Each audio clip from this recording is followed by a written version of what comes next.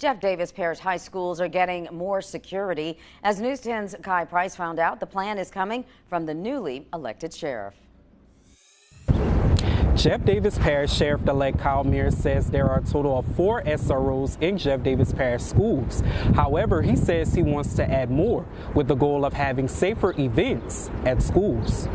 The funds up is about $700,000. So if we can start off with 6 SROs at $35,000, $40,000 each, you're looking at putting SROs in every high school for 3 years. Miers says the sheriff's office is working with the Jeff Davis Parish School Board to fund resource officers in every high school in the parish. He says the sheriff's office would provide a coordinator to help SROs train for situations such as active shooter drills and immediate response training.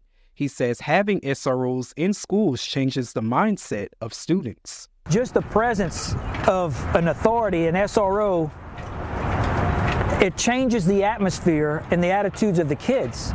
We've already started working months ago, and we'll continue to work once we're in office and people will actually get to see the planning come to life.